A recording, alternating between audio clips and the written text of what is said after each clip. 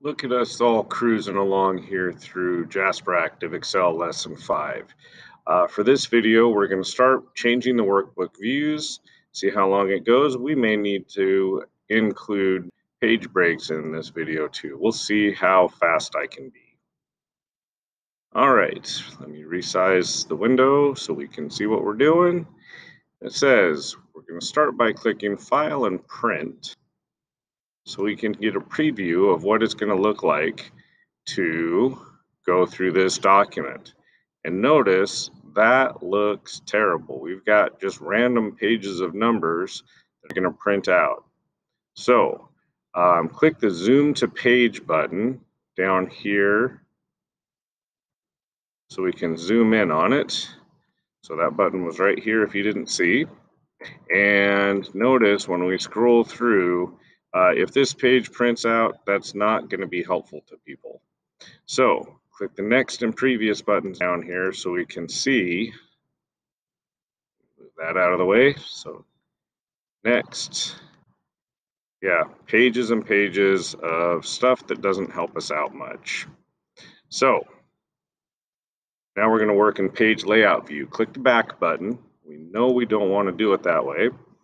And currently we are in normal view. Let's move to page layout view. So page layout view was right down here in the next to the zoom slider in the status bar, or you can go up to here and change to page layout view. Now use the horizontal and vertical scroll bars to look through and notice, yep, we got just page after page of numbers. Next, now we're going to change to page break preview.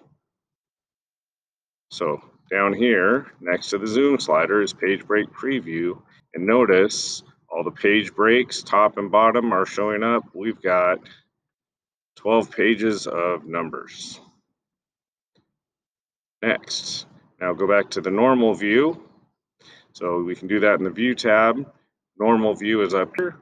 Click normal, and we're back to normal view. If necessary, click the vertical horizontal toggle buttons to return to the instruction page. Oh, I think we're good.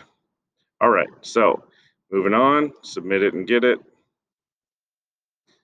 That was pretty straightforward. Let's return to Jasperactive and see if we can add another exercise to this video, setting the page breaks.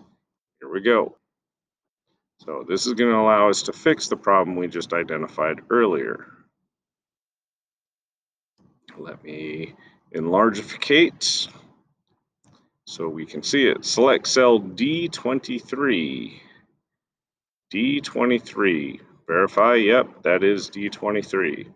And then on the page layout tab, in the page setup group, we're going to click breaks. So page setup group, breaks is right here. We're going to insert a page break. And watch what happens. See how we get a darker line right here? If it wasn't there a second ago, you can always take the break out and reinsert it to see that.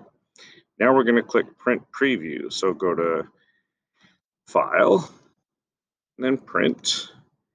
And notice we have 20 pages now. Use the next and previous buttons to look through and see how terrible it is at this moment. Once we're done with that, we are going to click the next button. And up here, we will click the back button to get to our normal view. D23 selected on the page layout tab in the page setup group, click breaks. And we are going to remove page break. And notice now it is no longer highlighted.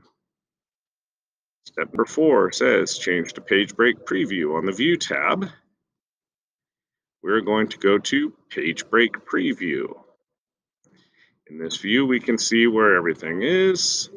All of the page breaks are dotted, which indicates none of them were set manually. Okay, the hard solid one is something that we can modify. So let's position the mouse pointer over the page break between pages 1 and 5. So let me get back up here. pages 1 and 5. So notice, watch my mouse right there. Okay, so it goes from the big plus insertion to the double move. So click on the mouse button and drag the page break to the left by 1 column. And notice now it's a solid page break. So you set a manual page break to the left side of column E. Now drag the page break at the left side of column J, so this one right here, and you are going to drag that to the left side of column K.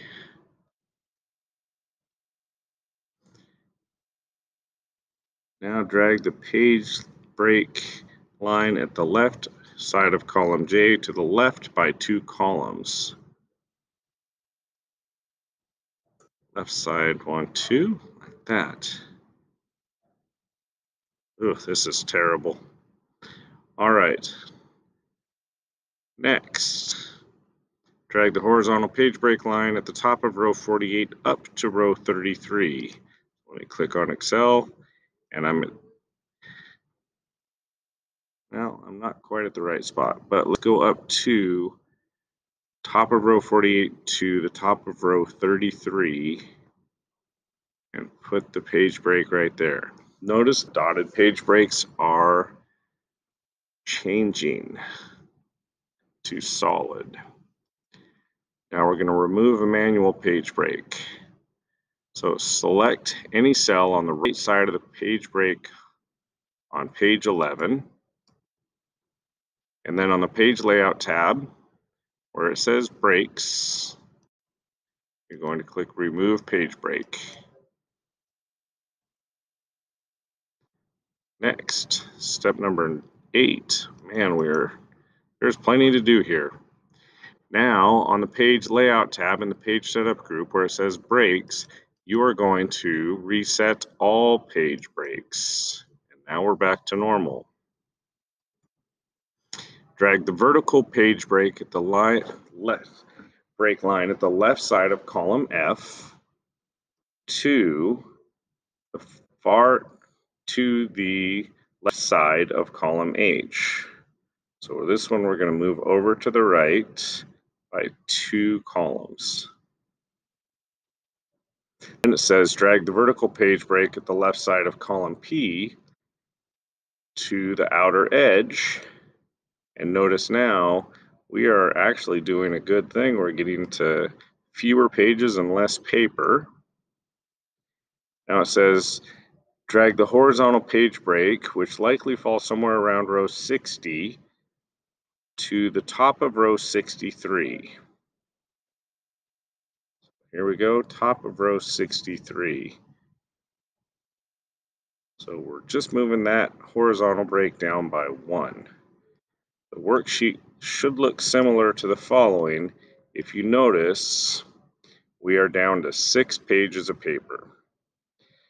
Okay, so on the page layout tab, look at the scale setting. So page layout tab, right here is the scale setting. Notice it's currently 75%. And Excel has automatically adjusted it down from 100 to 75 so it fits the page breaks that we set. Now we're going to switch back to print preview. So File, Print, and do the next page, previous page. And notice we're down to 6 pages and we have a lot more information. Next, now change to normal view. So go back and in the View tab, select Normal. Now we're going to remove all page breaks. So do Page Layout tab, Breaks, and then reset all page breaks. Hopefully we can get it and submit it with 100%. There we go, return to Jasperactive, and we're going to call this video done.